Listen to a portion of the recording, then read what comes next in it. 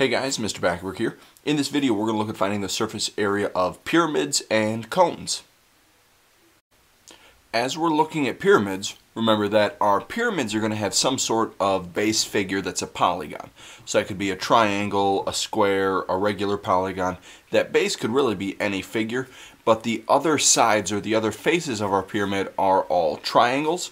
Now there's a few vocab words that we're going to go over. The first one is going to be an altitude, which is essentially just the height of the pyramid, and the altitude or this height runs perpendicularly from the base up to the top vertex of our triangle.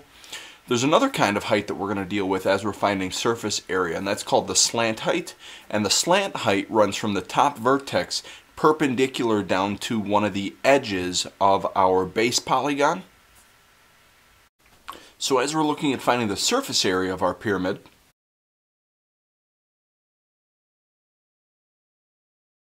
a lot like we did with prisms and cylinders, the first thing that we're going to find is the area of the base, so that capital B value. But we're going to add some extra stuff onto the end of that. What we're going to add is 1/2 times the perimeter of the base times what the slant height is.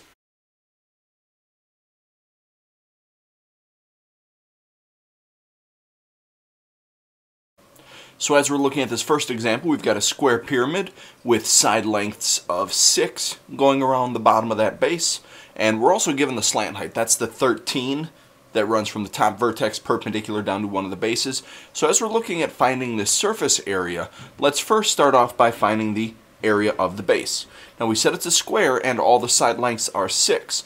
So in order to find that area, we're going to take length times width or base times height, however you want to think about it. Either way, we're doing 6 times 6. So we end up with an area of the base to be 36. Now if we're looking at the perimeter of the base, this is a square, so it's got 4 sides. All the sides are 6 centimeters long. So if we add that up, 6 plus 6 plus 6 plus 6, we end up with a perimeter of 24 for that square. And then if we look at our slant height, that's the 13 that's given to us. So if we want to set up our formula, we're just going to start plugging these values in. So we'd go 36, because that's the area of our base, plus 1/2 times the perimeter, which is 24, times the slant height, which is 13. Now if we look at simplifying this down, half of 24 is 12, and 12 times 13 is 156. So we have 36 plus 156, so when we add those together, we end up getting 192. Now we should label this. Our measurements were given to us in centimeters, so this will also be centimeters, and since it's an area, it gets a squared label on it. So 192 centimeters squared as the area of our pyramid. Taking a look at our next example, we've got a triangular pyramid with an equilateral triangle as its base, so all the sides of that triangle on the bottom are exactly the same length. We're going to find the surface area of this pyramid again, so we're going to start off by finding the area of the base.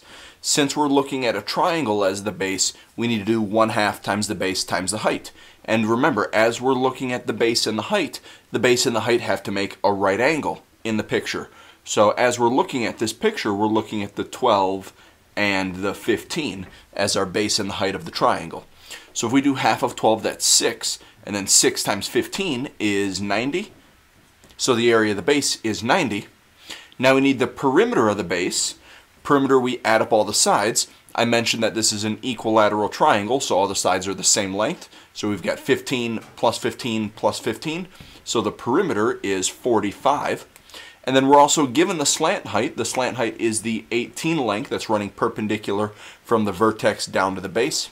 So if we're looking at plugging these into our formula, we're going to take the area of the base, which is 90, plus 1/2 times the perimeter, which we said was 45, times the slant height, which is 18.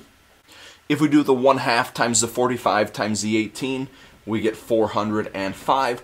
So we've got 90 plus 405. So if we add those together, we get 495.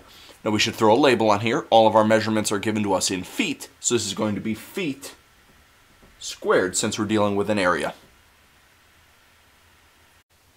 Last thing we're going to talk about is finding the surface area of a cone. So right now our surface area formula is up there for a pyramid, and cones are very similar to pyramid except our base figures are circles. So I'm going to make one change in the formula. Circles don't really have perimeters. Instead of talking about the perimeter of a circle, we always talk about the circumference of a circle. So our surface area formula is the area of the base plus 1/2 times the circumference times the slant height. So as we look at this example, we've got a cone with a radius of 6 centimeters and the slant height is 13.